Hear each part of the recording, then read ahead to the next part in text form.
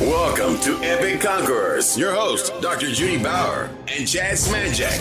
You are epic. Everything is possible in Christ. The battle is real. The victory is assured.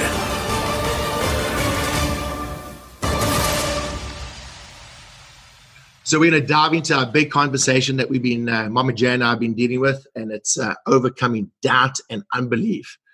So as we go into this conversation, once again, we're going to ask Bradley Rapier to bring one of his life experiences so he can bring some color to this whole conversation. Bradley, welcome to the Epic Conquerors. How are you doing today? Thank you so much for having me. I'm excited to be here. I love what you guys are all about. And great to be here. So Mama Jay, as we dive right in, you and Bradley obviously have met before. So I'm going to let you just kick that right off. Okay. I was just so in love with Bradley as soon as I met him back in May at a conference that we were both at. And so I just kind of stalked him a little bit and kept coming around the corner and say, "Hey, Bradley," until he finally noticed, And then we saw each other again at the Lance Wallnow conference that he had. And we had a lot more chance to talk there. But I just love what he's doing. I love what his story is. I love how he's inspiring and helping people. And so I said, "You've got to be a guest on our Epic Conquerors podcast." And he said, "Love to." So here we are. Yes. So Bradley, why don't you go ahead and share a little bit about yourself so our audience can get to know exactly who Bradley is and what Bradley's doing and amazing things that you're doing in your life. Yeah, absolutely. And I think what might be helpful, I'll just briefly go back and give a little bit of backstory to how things happen. And so I grew up in Canada. That's where I'm from.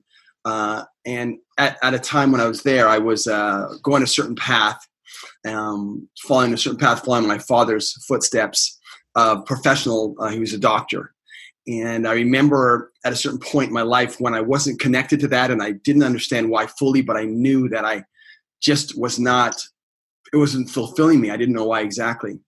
And when I grew up in Canada there, I was very active as a kid. I did a lot of stuff and I had an incredible life. I had, we lived on this beautiful man-made lake. I had swimming in the summer and skating in the winter. I lived within an hour's drive of the incredible ski slopes of the Canadian Rockies. I had a huge playground. It was amazing and I played hard. But a lot of that was masking some fear I had. You see, I was the youngest in my family, and at that time, I saw like this intense anger and frustration of my older siblings kind of creeping in. And it was kind of resulted in some just unpredictable outbursts. And so as the youngest, I was pretty scared, pretty stressed as a kid. They were great siblings, but there was just things happening that were not great. And as the youngest, the weird thing was I was watching the destruction of the life that I loved.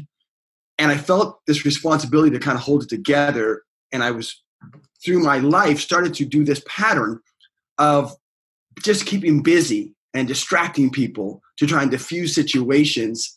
And that's what I thought I knew. That's all I knew to do. But eventually it didn't work. My mother, one night at dinner, told us she's leaving my father. They got a divorce. Well, not only did our family implode, but my stability was kind of gone. And the promise of what I thought the Rapiers just sort of disappeared. And I went back to what I knew. I went back to just distracting people, being the fun younger brother, and just trying to do what I could to be the good son in a sense. But as I transitioned to university, there became this growing disconnect between these moves I kept making to try and keep things together, keep my family happy, keep my friends around, keep my future secured. Takes a lot of work to do all that, doesn't it, Bradley? It does. And I knew how to do certain things. I knew how to study hard. I knew how to be a good kid. I knew how to run fast for the sports teams.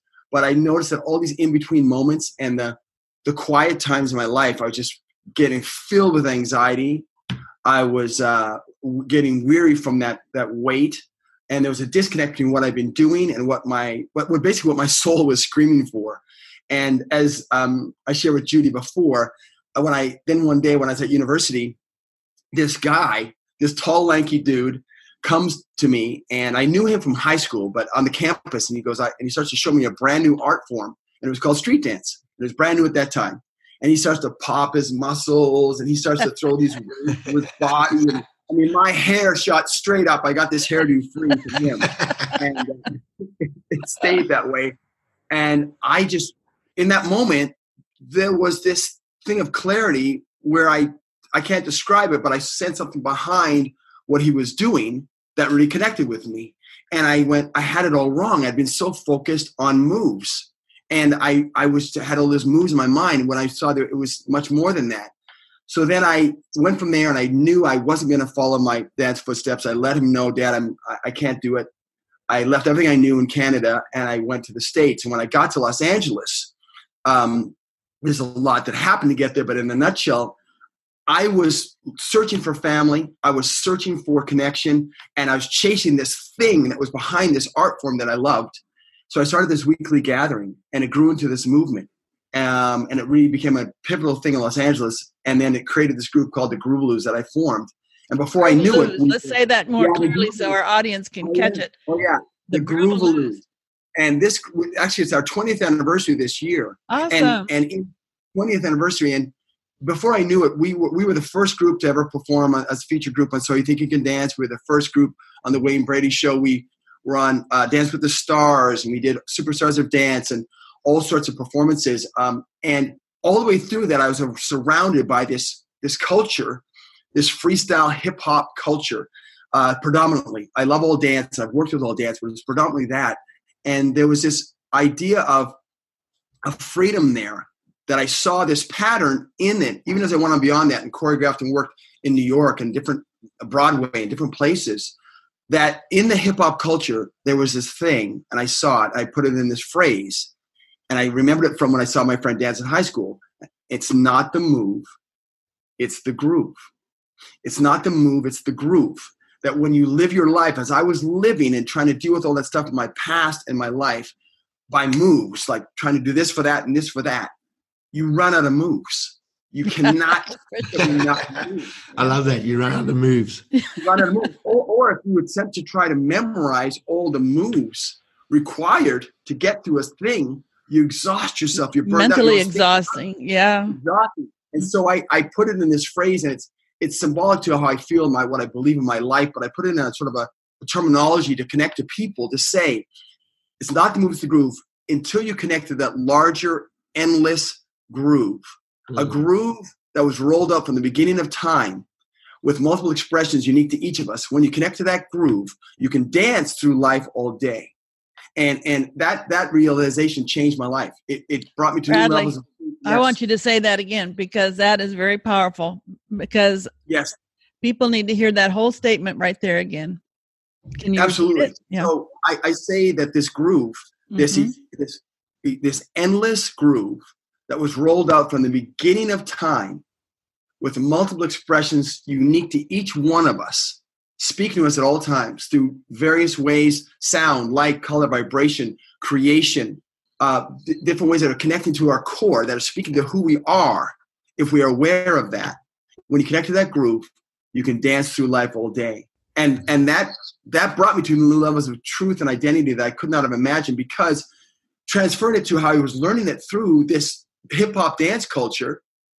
In that culture, you cannot survive as a copy. It's very much, if you see hip hop and that, the word's big now, but in the essence of it, you get in these ciphers and these places and these sort of exchanges. You can't go in there and continually copy someone else. You're forced very quickly to learn, okay, who am I? How do I move? How do I pop, lock, break, freestyle, whatever? How do I do it? And that's what you have to be very authentic, right? Yeah, and you maybe don't know that. I mean, actually, it's funny in terms of the topic of people feeling needing to get past self-doubts and overcoming. I remember when I battled that. I talk about moves and grooves, obviously, and when I say move, I'm talking about things that are temporary, limited. They still have value. Like your status is a move, your personality is a move, your letters behind your name is a move. But like a move mindset has you so focused on what I want to say right now. So focused on what I want to say that I forget that maybe there's something else you guys want to talk about, or that you maybe have a problem I'm not listening to because I'm just on my move mindset. I got to get this done. Or I want to meet somebody and I'm like, okay, if I just meet Judy, and I get so overwhelmed, I make a mountain out of a move. that now I'm going to meet you. So that I made it a mountain. So now when I meet you, I can't even speak right. I trip. I bump.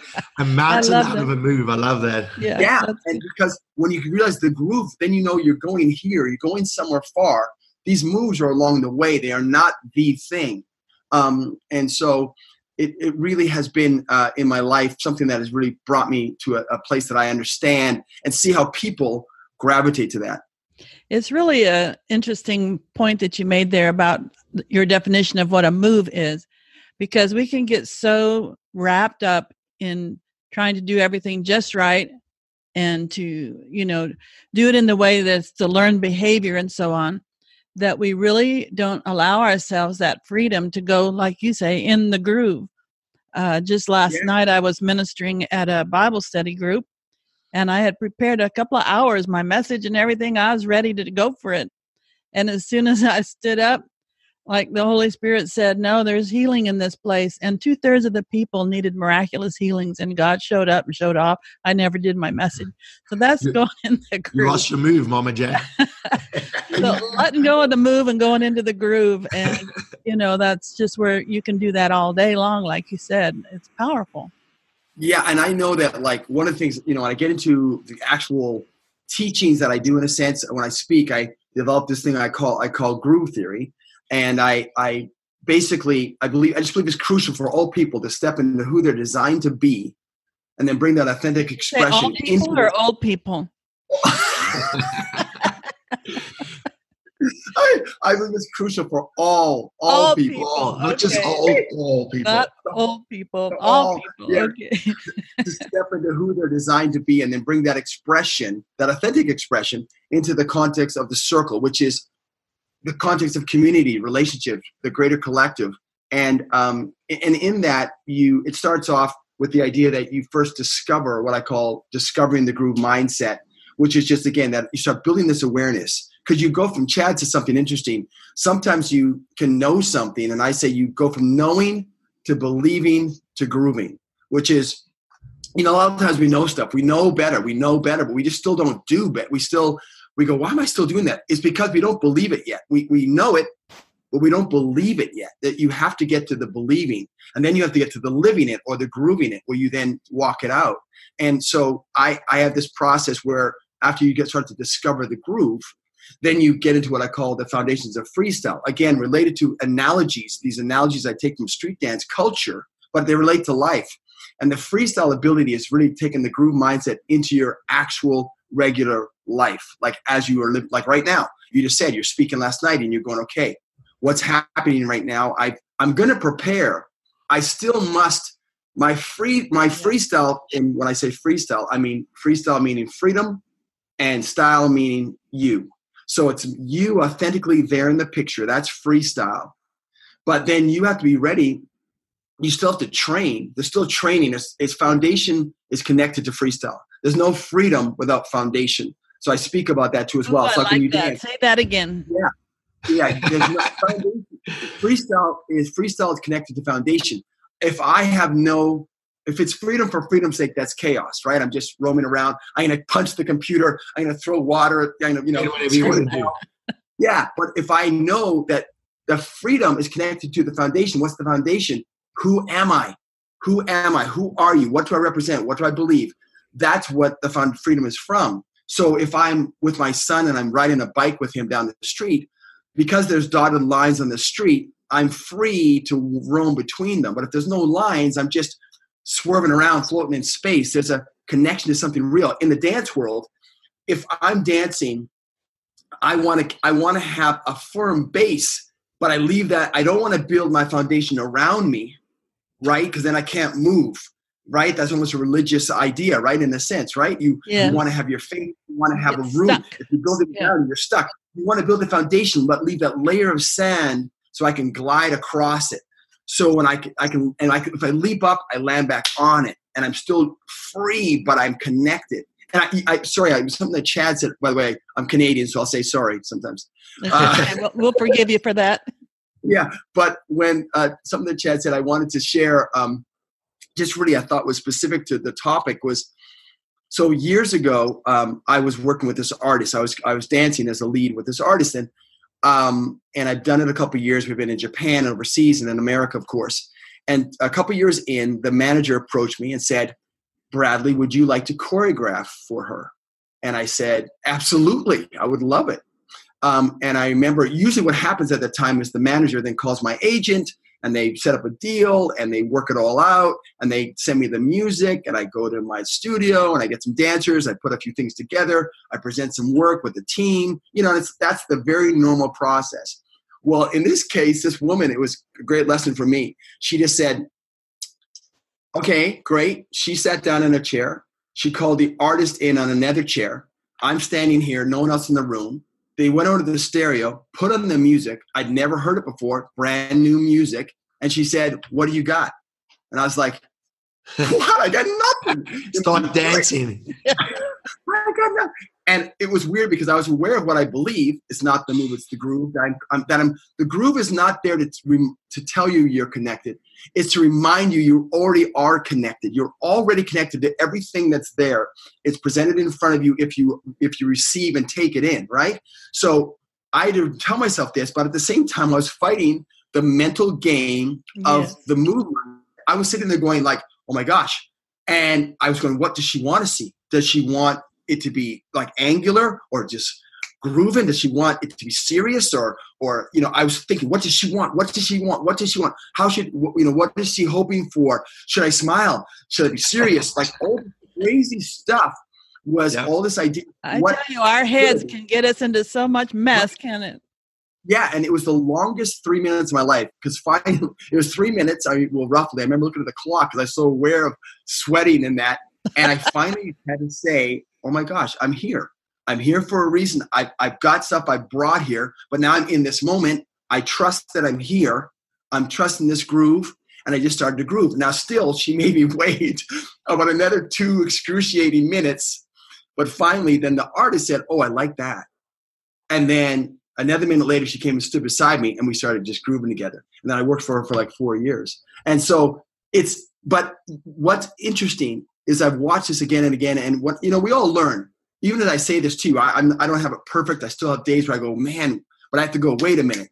Why is it that if I'm watching people in a circle, and I use this figuratively, but it's almost like life-wise, because a circle represents any time you have a new job, a new position, maybe you're adopted into a new family, a presentation you have to make. Okay, so it represents that time when that focus is there, all that energy is there, and it's waiting for someone to step in.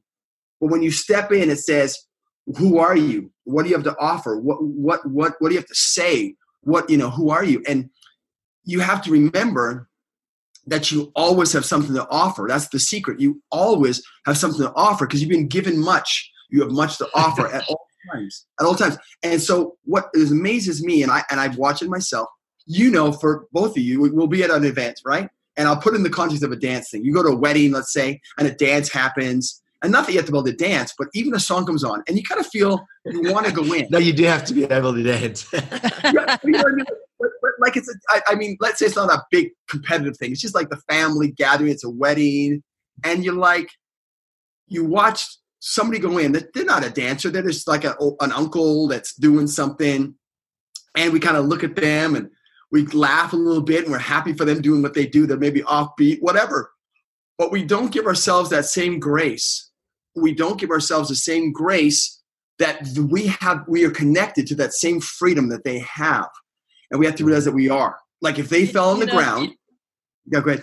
Yeah. That's why we enjoy watching children so much, because they're just so free to be who they are.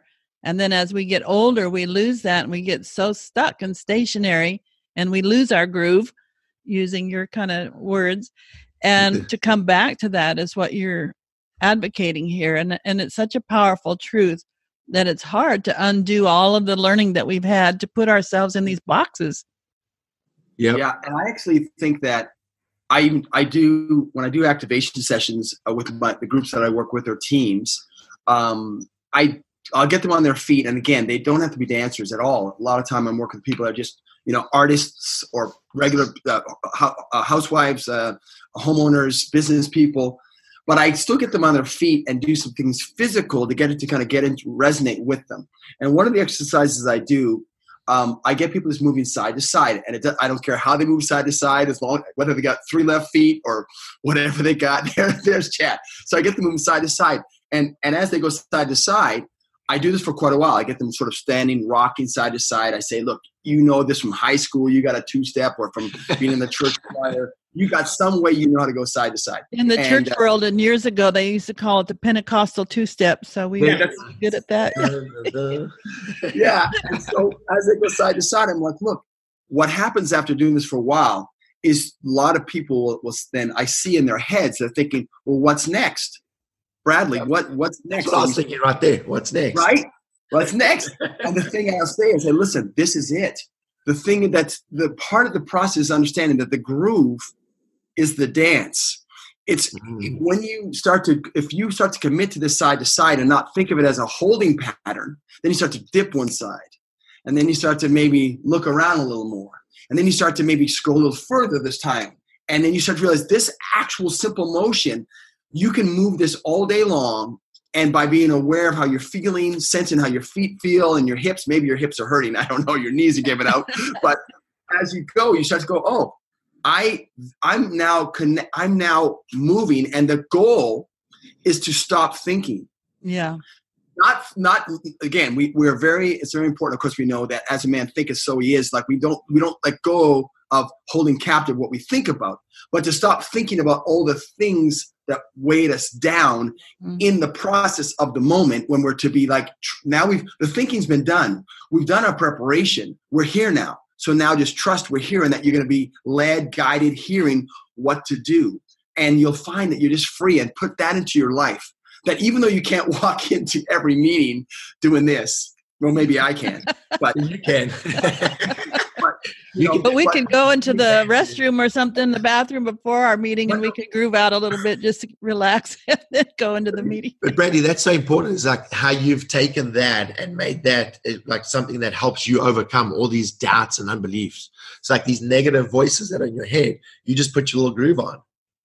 Yeah, it's like when I think about even the again, taking that circle concept, to enter the circle, because I'll do this exercise where I have people scattered around the room, and I'll put on, again, not to competitively dance, but I'll put on something that's just a general song, and they're just kind of at a social gathering moving, and they're all having a good time. I say, just let loose, have fun.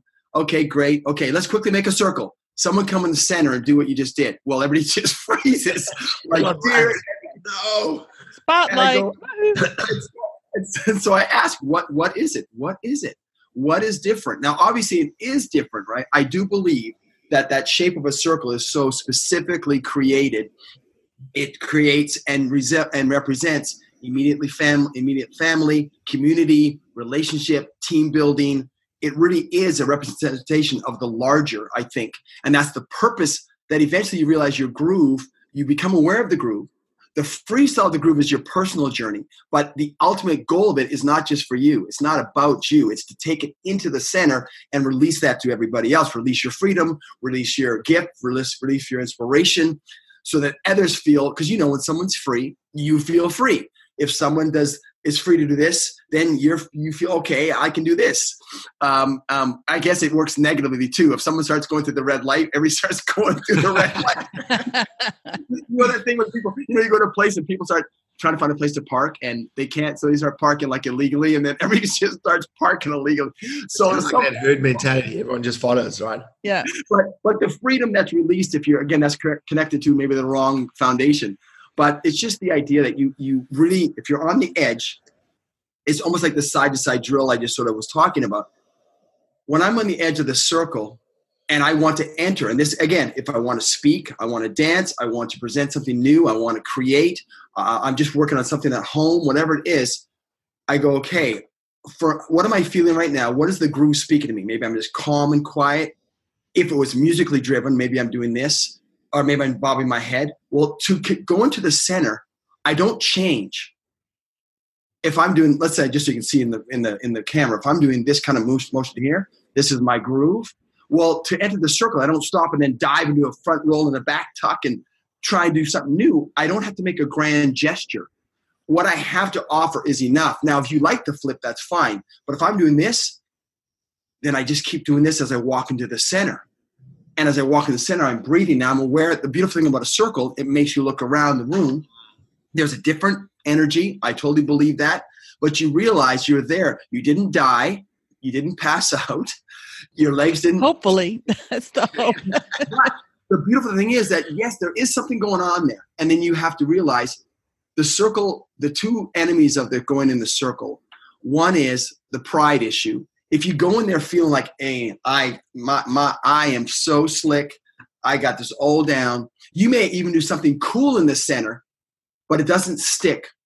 It won't resonate, yeah. Or activate the heart. It just doesn't.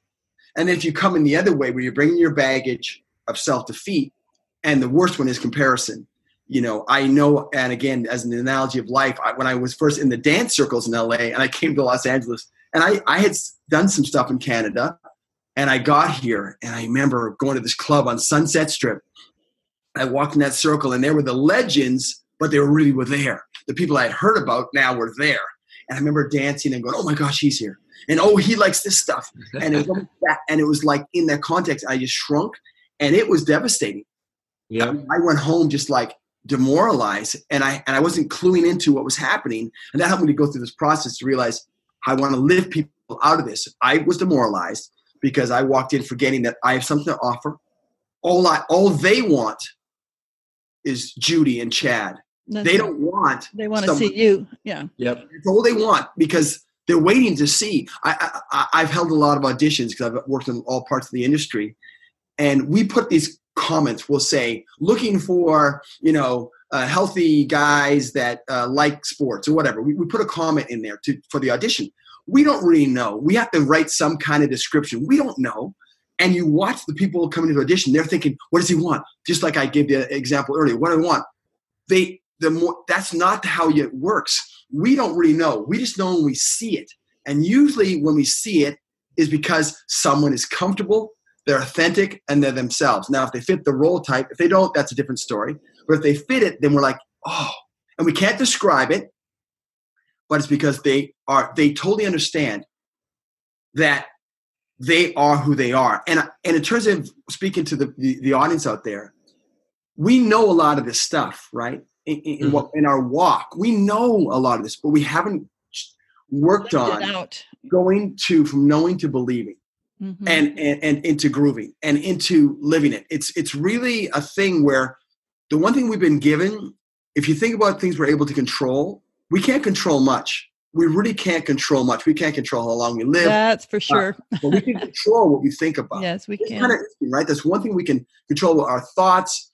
You know, I love the idea of, think on what is trustworthy, what is noble, what is lovely, what is pure. It's one of my favorite verses, the idea of where do you put your thoughts? Don't even think about those things. Well, I think if you look at it over and over again, the direction is, what are you thinking about yourself? And if you don't speak it over yourself, it won't go from knowing to believing. It will just get stuck in the knowing. And you can practice this. I say this phrase, who you are spontaneously is who you've spent the most time practicing to become. I love that. Who you are spontaneously is who you've spent the most time practicing to become. It doesn't just happen. Even if you discover the groove, you have to dig in and keep speaking that, walking it out, going from what I call training to trust. You try things, you train in things, you trust it and try. The street dance culture, the reason why I have the groove theory, the process of going from the groove to the freestyle to getting in the circle, is that the culture is built around the process of that. As soon as you learn how to do something, you got to try it in the circle. It's just the way the culture is made. You're not allowed time to sit in the corner and work out every detail. You have to try it. Okay, I barely know how to pop. I don't care. Get in the circle and challenge that guy or dance with that guy. It's just the way it goes. So you're raised up with this idea of, oh my gosh, I've got to just find out who I am right away. And it's a great aspect that I pass on to people through the way that I share my process with people. I think that's so powerful. It goes back to there's freedom in the foundation. Yes. And to establish that foundation, the deeper your foundation is, the quicker the walls can go up and the edifice can be seen by everyone, right? They don't see all the work that was done in the foundation, because that's an unseen work by the public, if you will, for the most part. And when we're putting in all of our practice and all of our doing and repetitive things that are boring, really, in a lot of ways, and they're tedious and they're hard, but they pay off such rich dividends later, because then if we will then trust intrinsically who God has made us to be, if we've done the work, then we can get into the groove, like what you're saying. Yeah, I ask myself on a regular basis, I'll be in somewhere, I go, am I free right now? Am I free? Am I freestyling right now?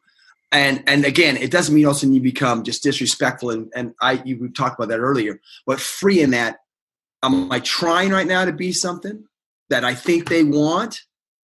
Am I recognizing that what I have is valuable and it's where it's at right now, and this is what I'm offering, and what I have to offer, I always have something to offer. What move am I stuck in? I'll ask people in my workshops, I like that. Yeah. What move are you stuck in your life? What area? What part of the record is skipping in your life and needs to get back in the groove? Like, I remember my father, when my father wasn't talking about medicine, he played jazz music. He loved jazz. He actually had the second largest jazz collection in all of Canada. And he would drag us to jazz, events all the time. But you know what? Even in that, he was putting the groove in you, and he didn't know it. He was preparing you for your future, and he didn't realize it. He would sit there and play record after record, and he would tell me about every instrument and every artist. But I realized those instruments and artists were moves. It was the groove that united the artist and instrument into this beautiful melody that made my dad just start to weep and cry. I mean, it wasn't the actual individual moments. And if you continue to think in terms of a move mindset, then you get more and more moves in your life, more moves, more layers that are just covering up your authenticity and robbing you of freedom. And so you got to understand over and over again, are you free? Are you realizing that you have something to offer? Are you comparing yourself? Things that are kind of, we know these things, but you have to continually on a regular basis, and I think speak affirmingly over yourself with the wisdom you've been given. And that's how we overcome that doubt and unbelief, that we're less than, or we're not going to measure up, or we don't have what it takes, or whatever. It's just to surrender to that groove, and trust that you've done your homework. And if you haven't felt fully accomplished in it, just trust that God's got you, and He'll groove with you in the moment and carry you through where you can't. So, and I think also it's also it's amazing to me. I watch how in a lot of ways the actual groove itself, having a groove, the healing that it has, because you're being reminded you're connected to all that that is offered to you from what God has for you. You're just reminded. Yes. That you are connected. You're not. You feel distant, but you're not, because there's different ways that it reacts to you. And I remember just my mother. She's older now, but my mother was actually a beauty queen, and she was a dancer when she was younger. And but now sometimes when she comes to visit, she'll be like, "Oh, my knee hurts," or my throat's bothering me, or whatever. Or my friends, they have problems that they're getting older now, and she's be concerned. It happens. And she'll talk about this stuff, and I'll see this weight kind of over her. And then this time she was here last, we were sitting here, we put on some music, and we just listened to music, sitting there with my other friends, good friends of ours that know my mom. And next thing you know, my mother comes in from the back room, and she's like, she's sweet. Grooving. And I'm like, what just happened? Like 2 seconds ago, she was weighted down. She was thinking about her throat. She was thinking about her friends. And now it's an amazing thing, right? I have some extreme examples. It's sort of another side topic, but I have, through the dance world, through the actual physicality of the groove, I've seen incredible actual healing properties in the idea of being connected to the groove. Like things doctors say you're never going to make it. There's no way. You're not walking again. You're toast. And next thing you know, they're just doing it. And they have this desire. I have a friend that had a brain tumor removed. and all the neurological problems and what he's been doing as he connects to the groove, and he just keeps fighting back. And when he's in that groove, it's like he's back, before the operation. And then all of a sudden you see the weight come back again and the concerns of the world come back again. So it's how we choose to see.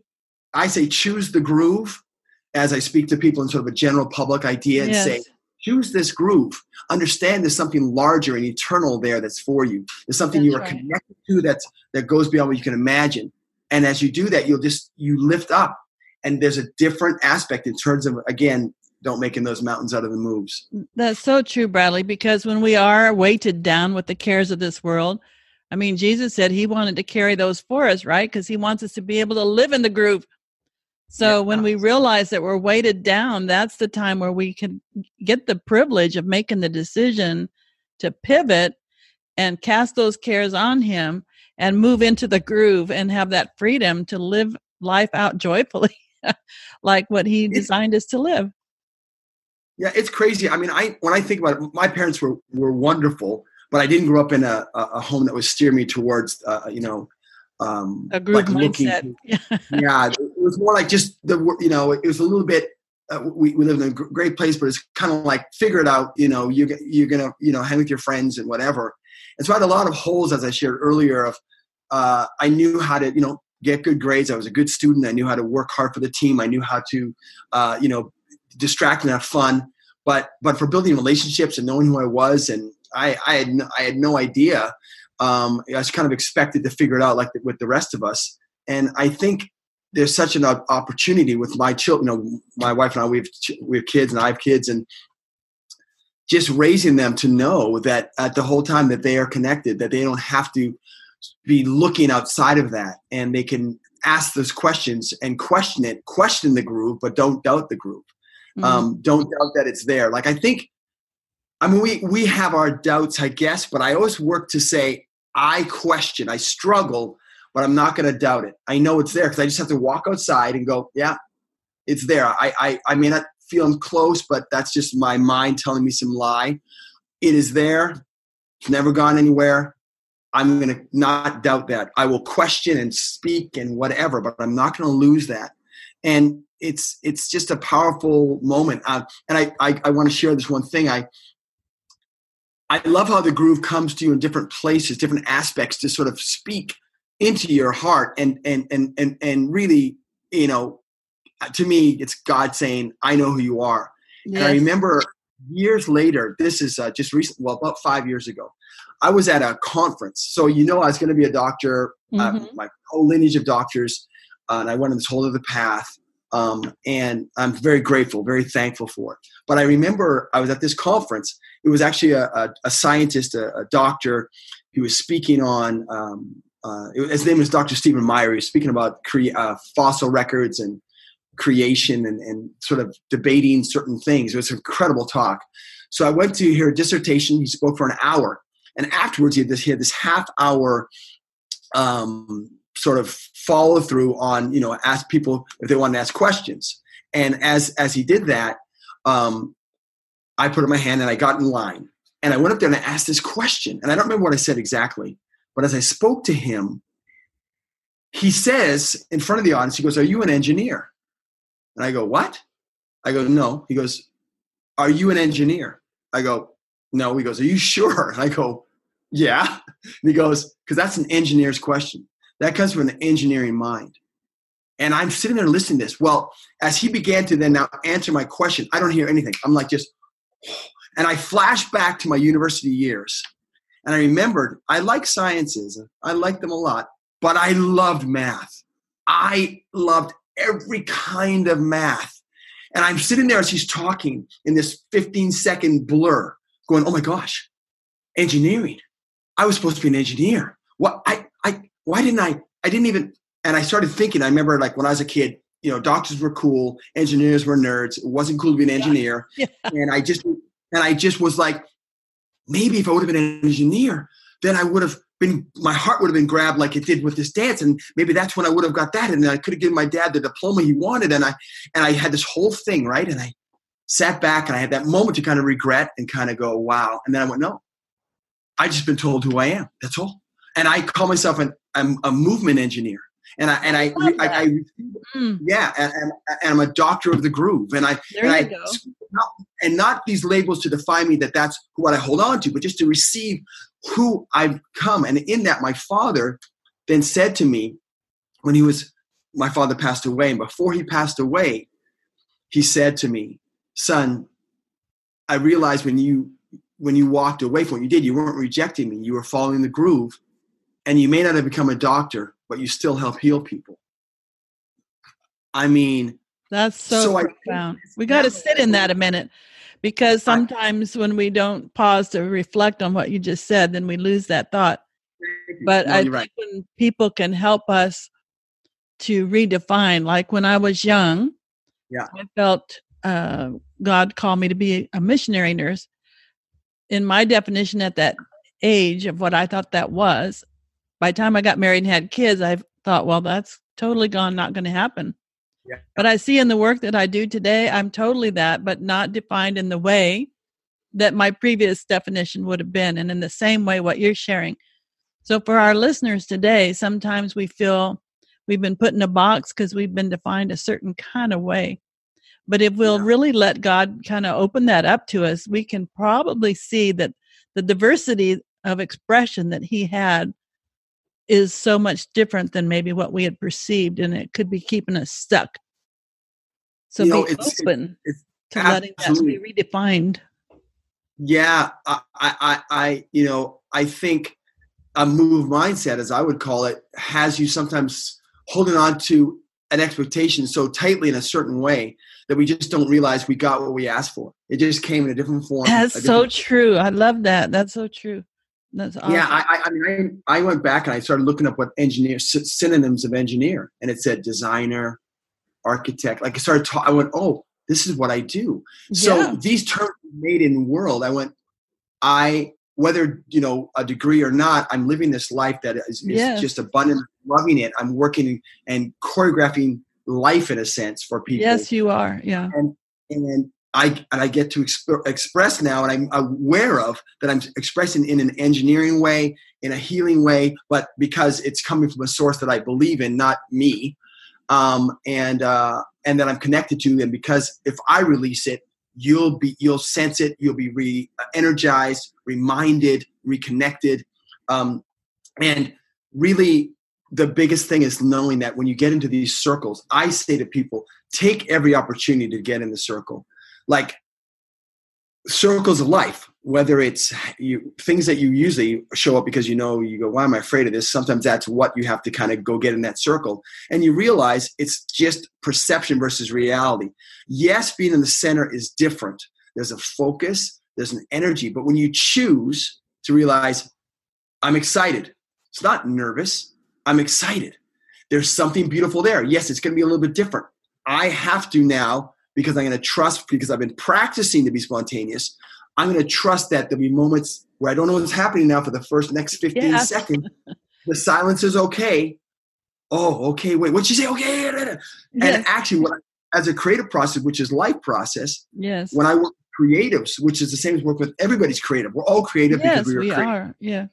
So when I work with people, the more that I can get the ball rolling, and let people be who they are, then we just start to bounce because you're now focused. I go, okay, the show's got to look like this, or my presentation must be like this. Yeah. Well, it may be fine, it may be good. But if I go, well, maybe it could be like this, I'm thinking, and someone goes, and you go, whoa. Now you still have to know your vision, but you allow these things to start to come in to help you shape, and you will get, I believe, my experience with the Groovaloos, especially the Groovaloos, which we've just been able to accomplish so many things, playing off Broadway, creating our own stage show after our own stories.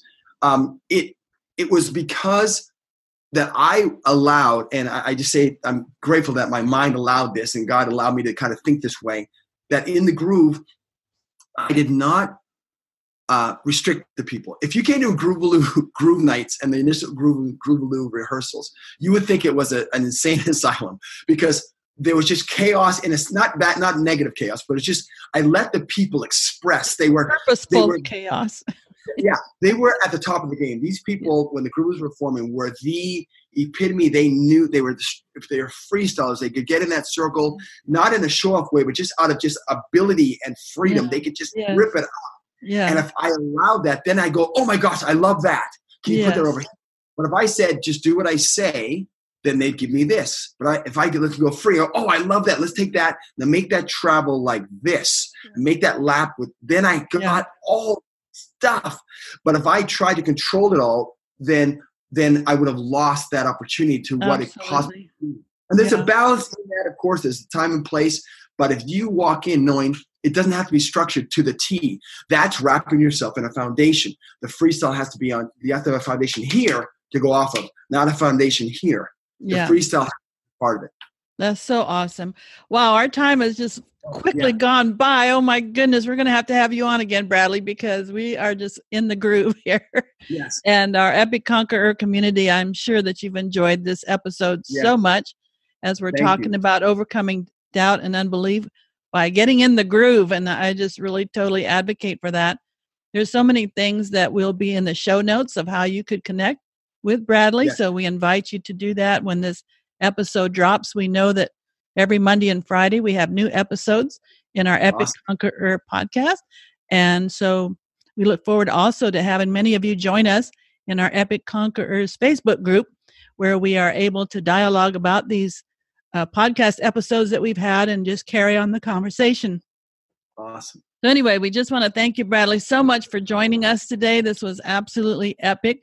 We always have a Epic Conquerors power affirmation at the close of our episodes. And I thought the one for today would be so appropriate is I am grooving with God.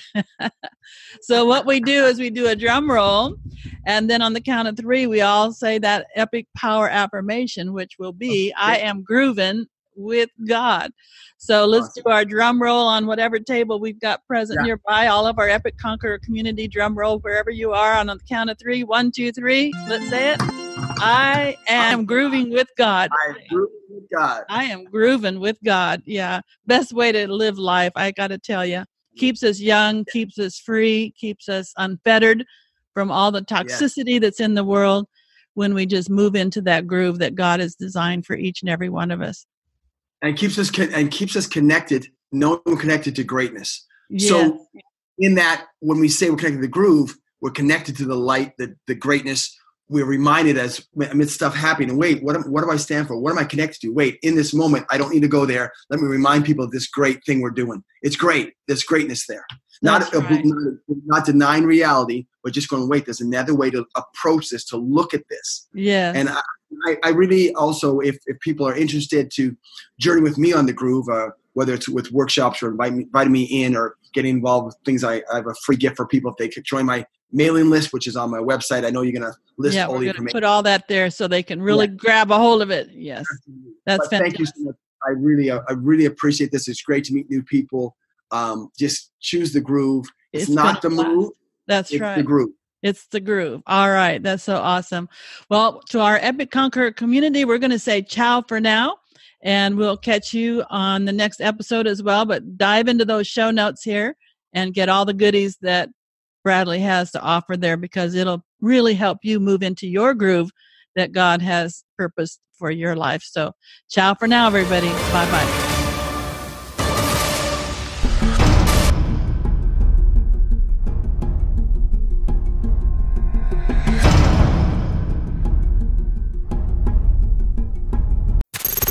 Welcome to Epic Conquerors. Your host, Dr. Judy Bauer and Chad Smanjak.